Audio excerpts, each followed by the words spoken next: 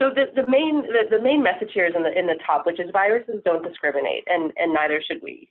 So so people from a specific nationality or population or region of the world might be discriminated against, even though they may not be at increased risk of having the virus. Likewise, people who have been released from quarantine may be stigmatized, even though they're no longer contagious or at risk of spreading the virus. And we can take an active role in combating the stigma as a community and as individuals. And some of the things that we can do are to recognize that coronavirus, it doesn't recognize race, nationality, or ethnicity. And coronavirus did start in Wuhan, China, but it's just a location. And ancestry or ethnicity is not a risk factor for contracting the virus. Wearing a mask does not mean a person is sick with COVID-19. And combating stigma by sharing accurate information about COVID-19 is an important step we can take. And saying something, be an active member of our community, saying something if we see, read, or hear misinformation or discriminatory information. I can imagine we've all heard or directly perhaps experienced an effect of discrimination in our lives in the last couple weeks, and this is an opportunity to speak up and take an active role against that. And show empathy and support for those most closely impacted, for our loved ones, for our friends and our colleagues. And there's more detailed information here, like I said, in the Google Drive. Thank you, Christy. And now Dr. Basu will talk about how to talk to youth about COVID-19 and its impact. And this is also a document available on the Google Drive. This is also available as a handout in the same Google Drive. So just to give a quick overview about the information, this is really in response to commonly asked questions by parents over the years following major transitions, severe stressors, or potentially traumatic events. Parents often wonder, how do I support my child who may not be cognitively and certainly not emotionally potentially understanding things in the way adults can, or even access information? Sometimes parents wonder whether they should even talk about these things. And of course, we know, children vary a lot in terms of their intellectual and cognitive understanding, as well as emotional functioning across different developmental stages. And so the signs and symptoms of how children may be affected by stress can look very different at different ages. So for instance, with infants and toddlers, most of these manifestations are likely to be more behavioral. And even though they may not have words when they're infants and toddlers, they can pick up on whether a caregiver is worried or anxious or upset.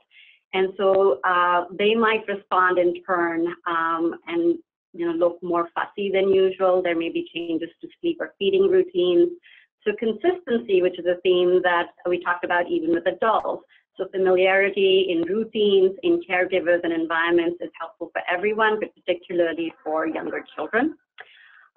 With children who are older, generally research from other serious medical conditions has shown that open and age-appropriate communication is helpful because children are already experiencing or observing some of the changes in their environment or their parents' kind of emotional functioning or their parents' anxiety. So helping them have words and what to name something and having a framework to talk about it is important because it allows them to ask questions and explore their own emotions. With older children, especially adolescents, they are cognitively processing information much like adults, and they are often getting information from schools, from social media and online sources. And even though it is typical for adolescents to often reach out to people outside of their family, particularly parents, both for information and emotional support, the fact is that it can still be overwhelming and sometimes inaccurate. So parents still have an important role in supporting adolescents emotionally, modeling appropriate limits around media and internet use, and can invite them to join in watching the news and discuss what information they've learned. I would say the key with adolescents is to listen, and listen some more. And then the rest of the handout sort of has some common themes around questions that have come up. So what kinds of age-appropriate language can I use? So there are examples of that. And one thing to keep in mind is children are often worried about things that are quite specific to them, and those concerns might be different than the adult concerns.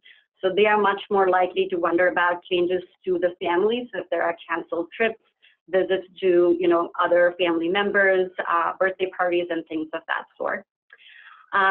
We do recommend, generally speaking, the research does recommend that we can provide realistic reassurance and validate children's feelings. So it is understandable that they are worried, and here are some things that we can do that we know doctors are telling us can be helpful. So focusing on things that they can control, much like things that other speakers talked about that adults can do. So washing hands, how to sneeze or cough, and as appropriate with slightly older children, even sharing that so far what we know from scientists is that this virus does not make kids very sick, but it can make some grown-ups very sick. Some kids can also understand that hygiene behaviors doesn't just help them, but it actually helps everyone, and that can help them feel calm and more in control. Overall, for families, positive active coping mechanisms can be helpful, so reading, playing, and really trying to stay connected emotionally to people they care about. So echoing some of the other recommendations for adults, even if you're not meeting people physically, writing emails, letters, video conferencing. I think this is an occasion where technology can be utilized in creative ways, to support connectedness.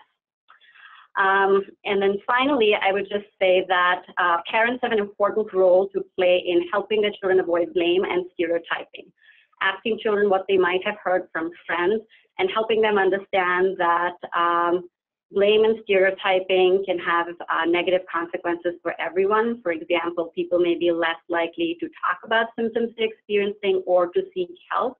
And so these are, of course, risks for bullying and stigma, and can be pretty, not just emotionally damaging, but can have a lot of other negative consequences. Final note, I think parental self-care is central to supporting children. And so I think adults allowing themselves some time in their own routines to think about really what is it that they want to share with their children, talking to other adults, and being mindful of their own emotional responses is key, because what affects grown-ups usually affects children. So I think self-care is very critical. I recognize that every individual and child's history is unique.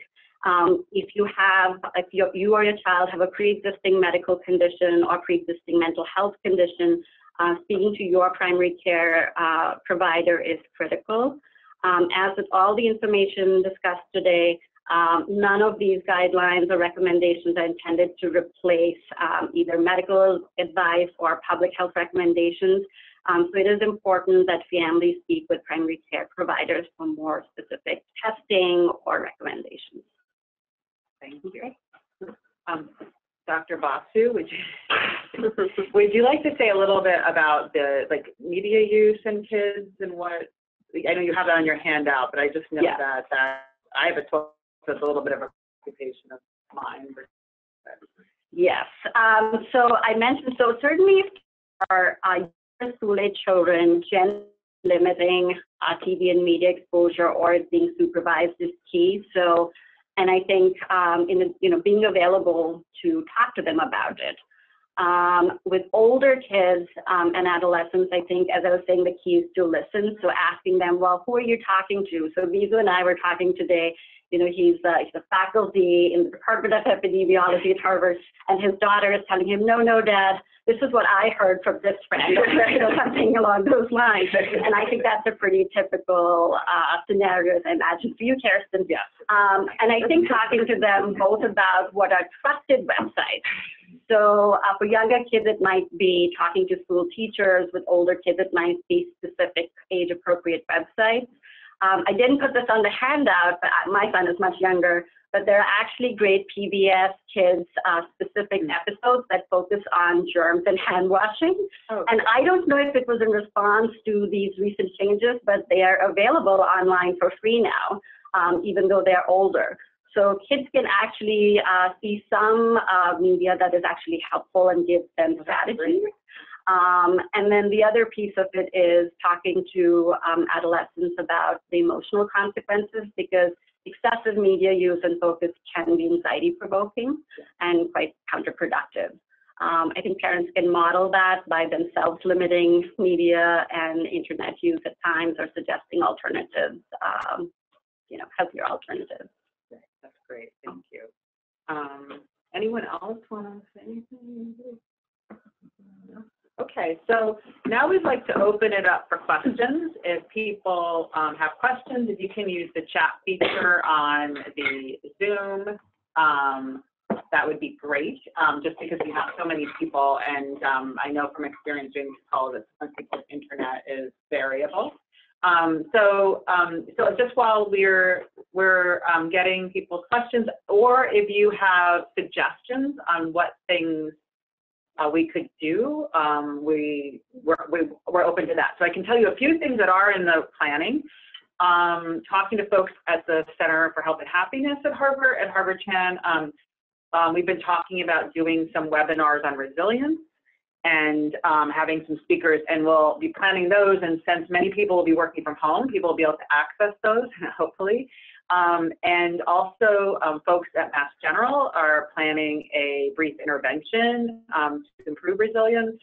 So there's a lot of work around that going on that we'll be sending out, and so people can access some resources. So other questions? Yeah, so there's a question about whether the Harvard University Health Services is planning to offer mental health counseling to students while they are off campus. A few of my students have concerns. That is a very good question, which we will write down and get the answer to, because I actually don't know for sure what the plans are in terms of offering that. One of the things I know the faculty at Harvard Chan have talked about is whether we can offer some group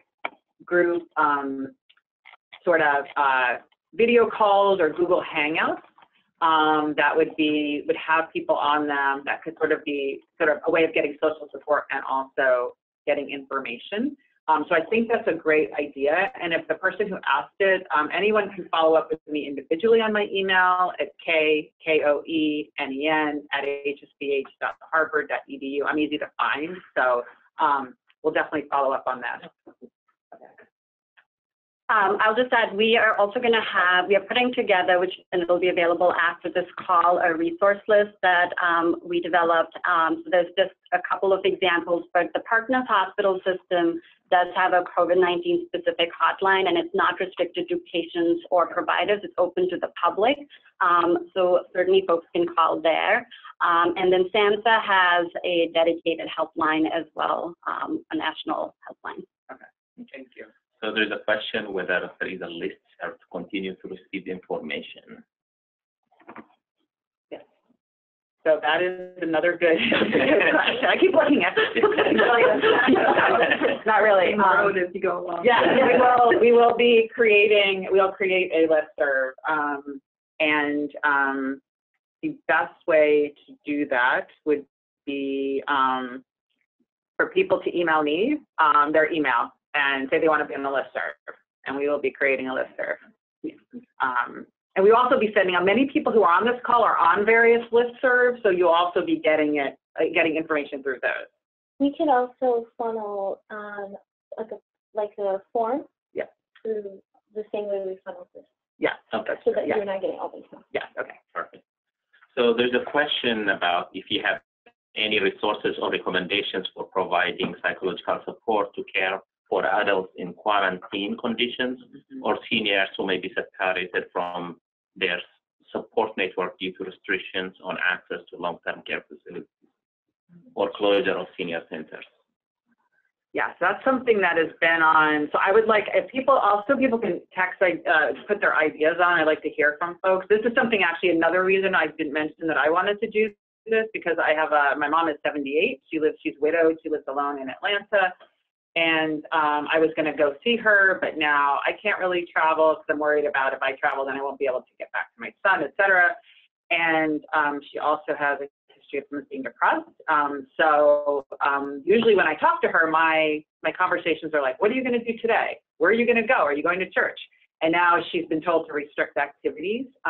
So I think that the initial ideas I have are mainly around how can people connect with seniors other than seeing them in person, and making an effort as individuals and families to call, write. I mean, it's really old school to send cards and write people, but write them and video chat with them, and at least kind of get them on the phone to get folks talking. I think that's the initial thing. And then other things, and this is all I'm talking as like a daughter, less than as a professional here. The other things done with my mom is, which would vary, is, for example, she really likes puzzles. So sending her a puzzle, trying to help her figure out other activities she can do besides watching the news, to keep herself busy while she can't go out as much. I don't know if people have other ideas for seniors, suggestions. I think those are great suggestions and consistent with what we're seeing even in the hospital. Yeah. Yeah. I mean, because you know, but I think the risk really is with younger folks being asymptomatic potential carriers who might expose people who are more vulnerable. Yeah. And so physical distancing for elderly and those with medical conditions seems like a much higher priority. Yeah. And so I think the examples you gave are actually great. So another question is, what might be ways staff engage with student groups to keep their spirits up and engage, so building community in the face of social distancing? That is brilliant. So turning to the brilliant young colleagues.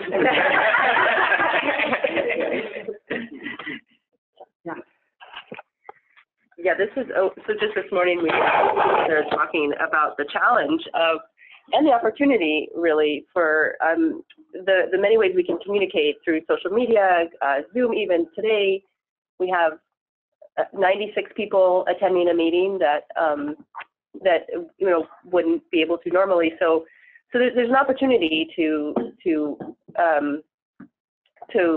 come together through different ways. It has to be, and social media is an amazing opportunity to do that. The question is how.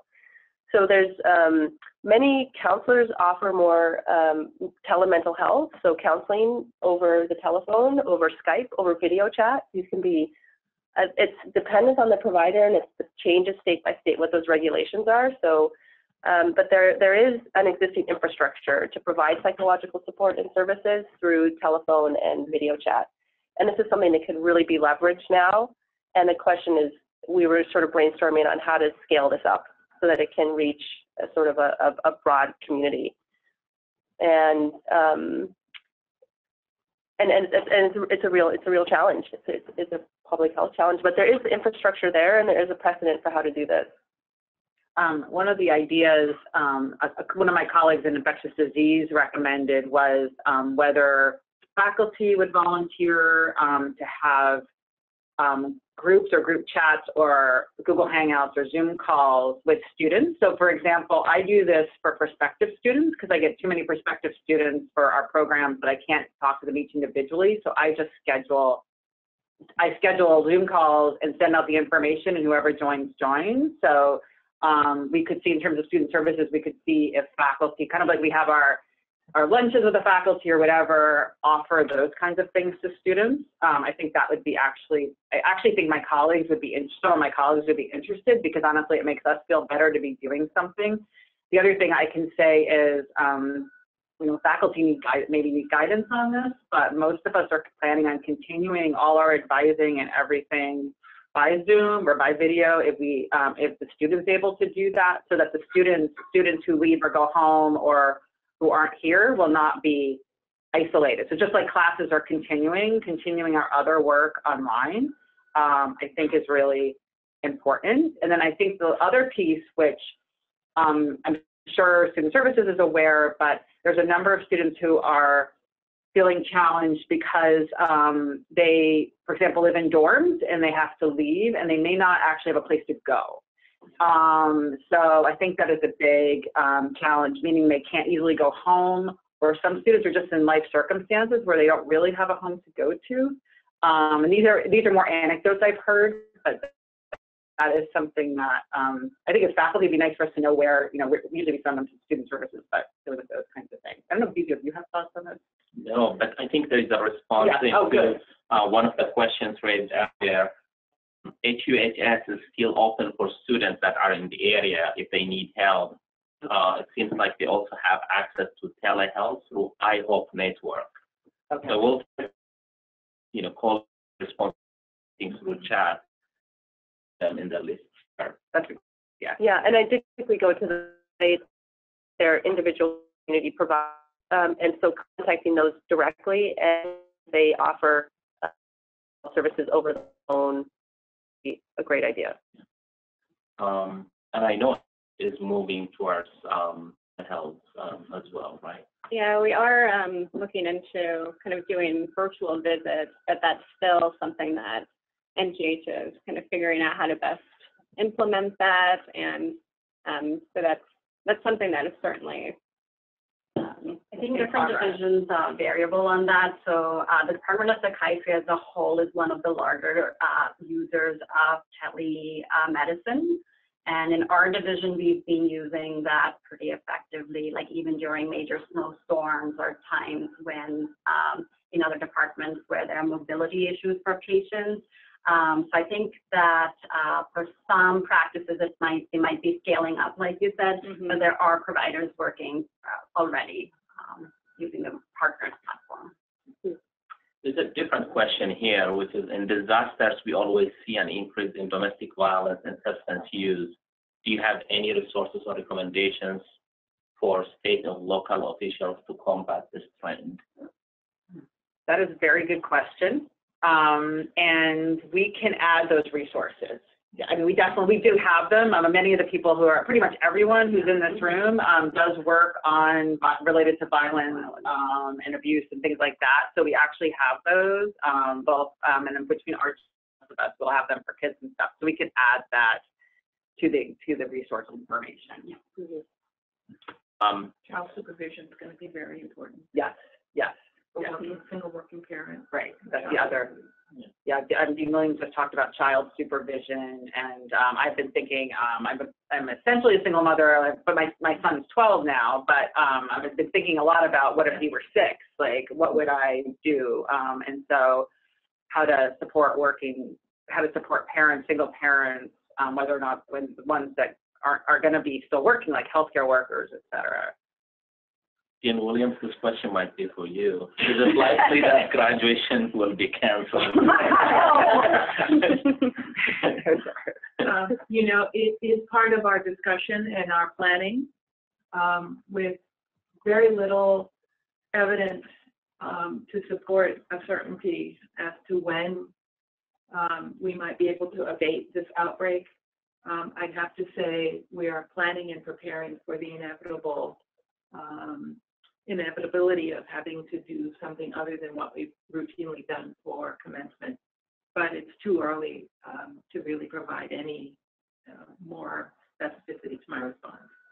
And I think, just from what I've heard from epidemiology colleagues, part of the reason for proactively imposing social distancing and doing those measures is so that we can at least buy time and be able to resume normal activities at the end of May. Yeah. Is that part of the reason? That's part of the reason. I mean, the social distancing is a real important intervention in this moment. And I want people to remember that it worked in some cities during the 1918 pandemic. For example, I think it was Kansas City that decided that it was going to implement measures to allow for social distancing to keep the epidemic curve lower. Philadelphia, on the other hand, chose to ignore the recommendations to implement social distancing, and Philly ended up having the classic epidemic curve that overwhelmed its healthcare system. So there are lessons that we can learn for 100 years ago that tells us that there is a scientific and appropriate reason for us to have faith, trust, confidence in this public health intervention of social distancing. Thank you. There's another question. If the situation gets longer than we think, is there any timely intervention step by step? I'm worried that people who were positive at the beginning are easy to give up hope when the situation feels endless. Yeah, that is, yeah, I think that's a big challenge, and we have the uncertainty now because we really don't know how long this will last. So I think that is partly where we're working with colleagues to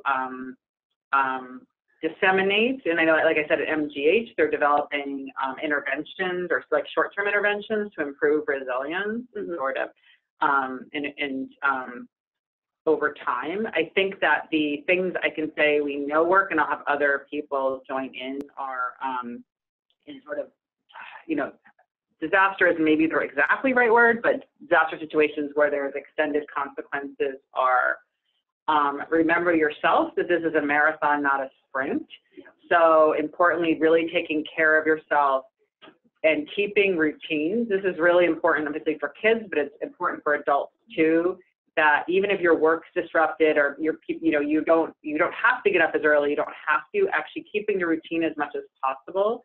Taking advantage of, I was hearing reports from people in Italy on the BBC, like taking advantage if, even if we're implementing social distancing, you can go outside, getting outside now that the weather is actually much nicer. So really being really rigorous about taking care of yourself in the ways that you can so that you maintain your more positive attitude over time.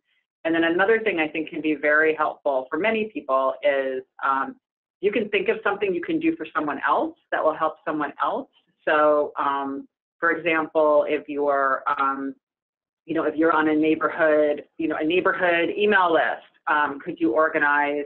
Could you send information to people, or organize a call with people there? Or, I think other people may have other ideas. But if you can do yourself some things that you feel are positive for yourself and your community, that will help you feel better. If you know someone who might be isolated, for example, I have a staff member who had to self-quarantine, checking in with them and saying, and seeing if there's something you could do for them, whether you could send them something. You don't even have to have context to figure out something off. So I know if other people have other ideas on how to keep spirits up. Structure. One of the things you're talking about is structure.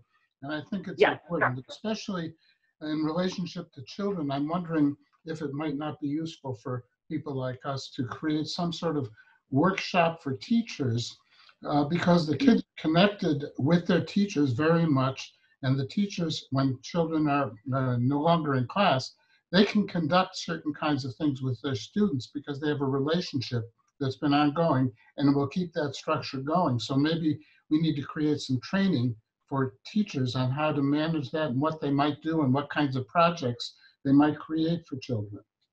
That's a great idea. That would be really great, because I know my son is at Pierce School in Brookline. I'm sure there's other people with kids, and that's a K-8 school. And I know they're struggling, they're scrambling generally, but I think that, if we could do things for teachers and then provide ways for them to do that with the kids, and that'd be great for parents too.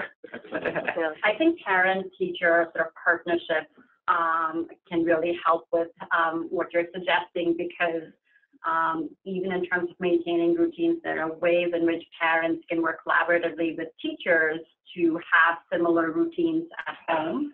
And actually, a lot of the suggestions that are noted for essentially caregivers and parents, there are versions of this that are available for teachers that we consult with schools on.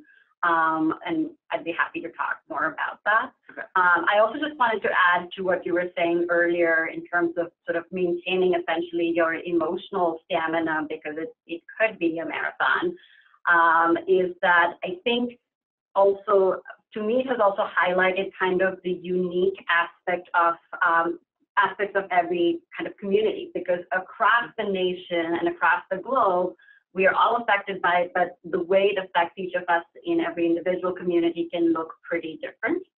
And I think that like in our neighborhood, for instance, this was such a small thing that happened, but we were ordering some supplies, which we were actually ordering for routine use. But we realized that there was all this kind of panic buying and panic ordering. And we also knew that, in fact, there were some families in our own condo building who were, busy with just life as usual. And so we ordered some supplies for our neighbors as well. But to them, it felt like this care package that came, but seemed to reinforce this sense of community. Because, what we need is probably something that our next door neighbor or, your child's friend's parents also need. And I think there are ways in which you can highlight and build on the sense of local community. Yeah, that's a great idea. I want to give a shout out to one of our former postdocs who's a faculty in Korea, Sanjay. Sanjay, if you want to unmute yourself and if you would like to share what you've shared by text. Oh yeah, hi. Hi everyone. Forgive me. This is 4 a.m. in the morning in South Korea, so That's dedication. would not that be sufficient to convey some of my ideas in these wonderful people? Right now, in Korea, Korea was like the second most prevalent coronavirus country. Now Italy exceed us. Thank you, but we are now suffering for like more than 50 days of this outbreak, and what I feel very strong was that even though I am majored the mental health epidemiology, this is epidemic is a very social one. So I know that in Korea, we have a lot of things done by the psychiatrists and psychologists to intervene the mental health for the quarantine people and also for the general public. And they made a lot of campaigns and conveyed a lot of information like how to release yourself, how to relieve your stress, how to communicate with others without physically. But things were not that, it was not very easy. Right now, people in Korea, I think they are suffering a kind of chronic burnout. And the most of the thing was from the media.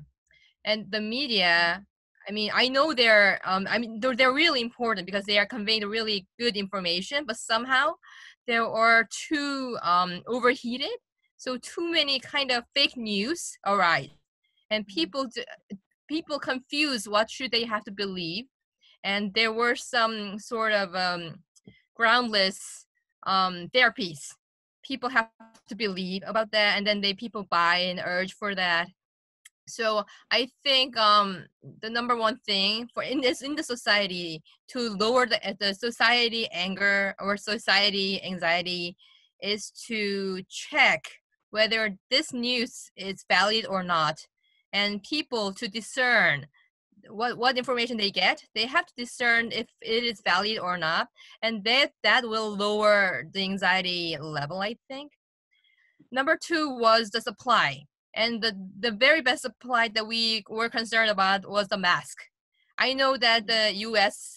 Did a really good kind of a mention by the Surgeon General, or the mask is for the more professional needs, and like general, they don't need to wear masks. But in Korean and more Asians, in Asian culture, wearing mask is like culturally meaning more than what others think. So people think that if you wear mask, then no germs can get into my body. So they think that is the best protection. I don't know if it's scientific or not, but that's what people, some people believe like that.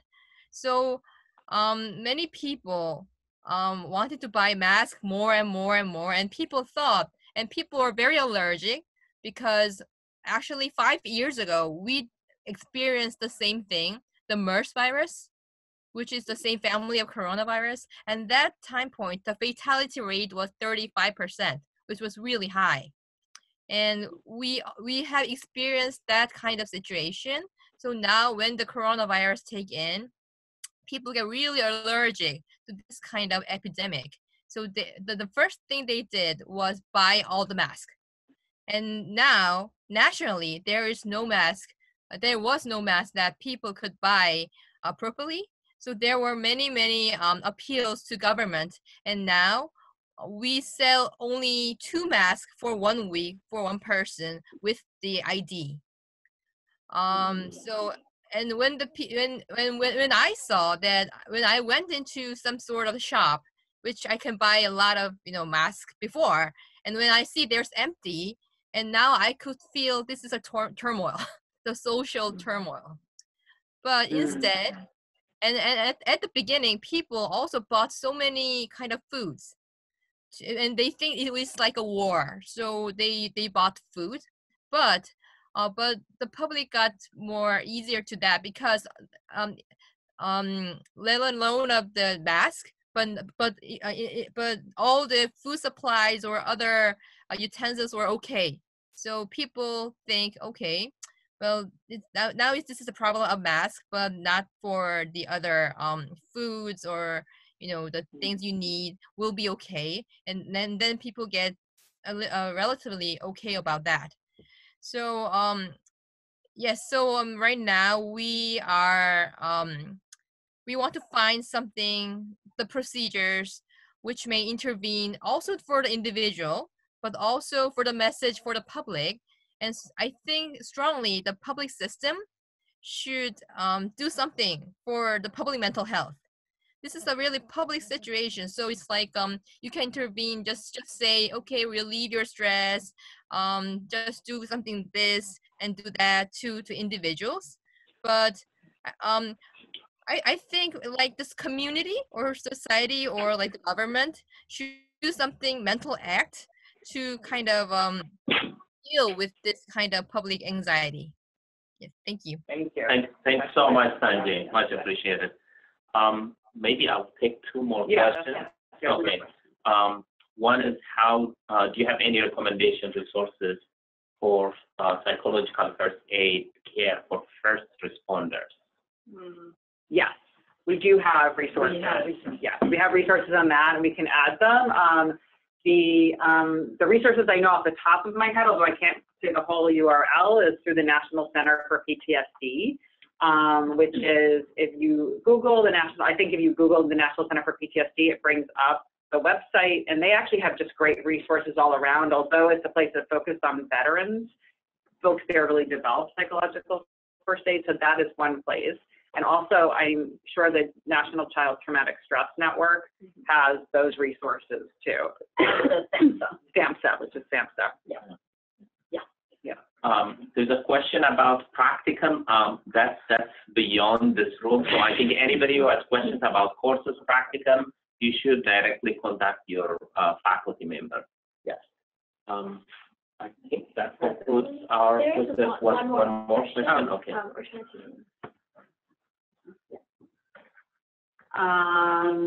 Okay, so this is a question that's asking about resources for dealing specifically with loneliness during social distancing, particularly for people who live alone. Yeah, and I think that this is I'd like to hear other people's ideas about this. I think this is where we as a community can help and not just leave it on the individual. So I think if you live alone, then I would advise that if you think about people who you would trust to let know and make pacts to check in with you. I know that might feel very vulnerable and hard to do, and I can promise you as a faculty member, it may seem like weird to tell your faculty, but I personally and my colleagues, most of us would welcome it. You'd have to use your judgment on that, so share that. And then I can tell you that you're not the only one who lives alone. So I have a lot of people in my, who are in my group broadly who live alone, some from different countries and who haven't been here very long. So it's not from England, who's only been here a couple months. And so what we're doing is getting contact information. And so if you're someone who's lived in Boston a long time, you don't live alone, you have a lot of connections, think about how you can connect with other people. So the member of our group who's on quarantine, I've been texting with him, seeing if he needs anything, and he's been letting us know that his partner has come back and is letting us know. So we can both be proactive about asking for help, but then also think about in our groups and the people we work with that, oh yeah, so-and-so, she just moved here. She might not know that many people.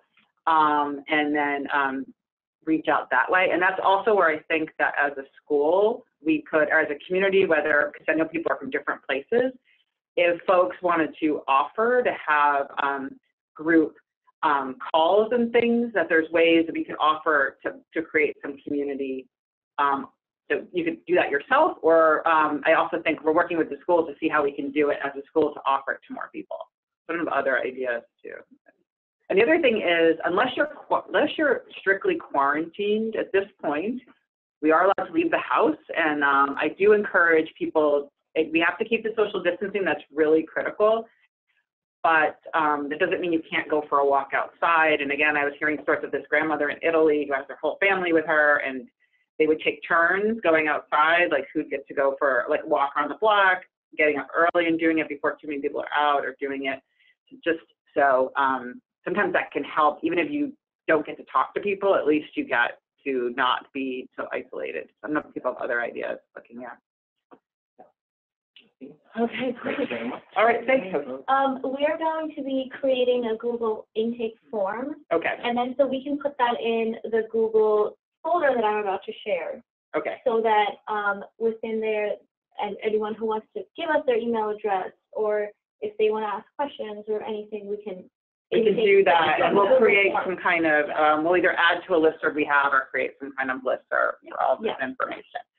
So Shaylee is going to share the Google Drive folder that we've created, which has all the handouts that we've shared today. It will have other things that people are adding, and as well as have the Google form. We also have, we haven't talked about this, but Shaylee did a really nice job of pulling a lot of the scientific literature on mental health and epidemics. So there's, for those of you who want to geek out, there's that is in there, and you can geek out a bit on it, and we'll provide more information there.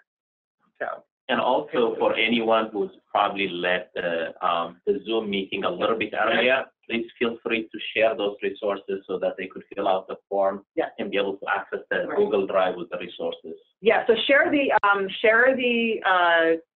things that we share are shareable. Everything we share is shareable. So you don't need to ask, just share it. That's what we want to share. Some of you are on different emails where I'm emailing things around because people have asked for emails. Forward it, etc. If you need a Word copy, a Microsoft Word copy of something, or you want to make something, you're going to use our material, but change it for your own context, please do. You have our permission just to use the material. So, great. Thank you so much. Thanks, everyone. Thank you. Thank you.